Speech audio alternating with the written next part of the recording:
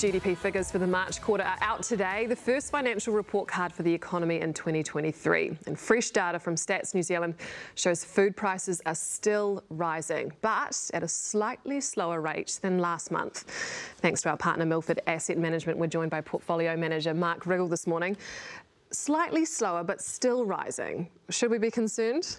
Yeah, we get a whole raft of data this week, and some of that data is on inflation. So food prices is one of those, rose 0.3% month on month. That sounds quite small, but if you look at the year-on-year figure, it dipped from 12.5 to 12.1. So a modest decline in the annual pace of food prices, but only modest and still rising at a very rapid clip, like you say. And what if we look at card spending as well?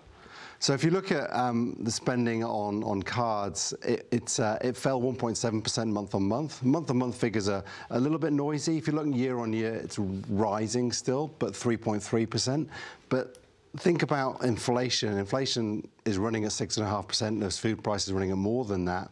So it looks like people are buying less stuff, but paying more for it. So maybe those card data show some indication that households are feeling a little bit of stress in their household budgets.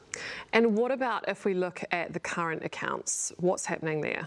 So there's the inflation data, there's the domestic consumption data, and then there's the data telling us, what are we doing with the rest of the world, right? So the current account deficit is how much we're transacting with the rest of the world. Are we buying more stuff than we're selling? And at the moment, we're in deficit. So in the fourth quarter, the number was revised to 9% of GDP, right, which is a huge current account deficit. It's one of the worst deficits in the world. For the first quarter, that number came in at 8.5. So it's an improving situation. Still bad. But it's still pretty bad on the face of it. So why is it improving? It's improving because post-COVID tourism is slowly recovering, and we're seeing tourism spending picking up. So that's effectively us selling, experience to the rest of the world. So that's why it's improving. So we would expect that to normalise still further. So we hope it's on an improving trajectory. But at 8.5%, it still shows that we're unsustainably. That is currently an unsustainable picture. We need to get out of this situation. Yeah, that's quick. right. Exactly. If we look at migration, that's been quite strong. So this is good for that, right? Yeah. So migration has been, most recently one of the surprise factors. Many people were concerned that we didn't have enough people in the country to fulfil all the jobs, and so we needed to import workers, and that's been happening. So we had migration stats this week: 6,000 people net on the month coming into the country. If you look over the last year, 100,000 people net. And so that's the 13th month of consecutive migrants coming in. So there is a story of migration picking up, population growth around 1.5%. But it masks, that kind of 6,000 masks a kind of a big divergence. So over the year, we had 100,000 people leave, but 172,000 people coming in. And so there is a big mix shift. Lots of people leaving, but lots of people coming in. So who are those migrants coming in versus the people that are leaving? So that's an important story.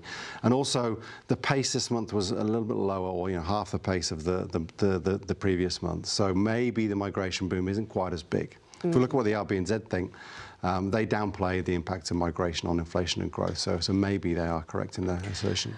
Very quickly, GDP figures are out today. What are we expecting? So consensus expectation is for -0.1.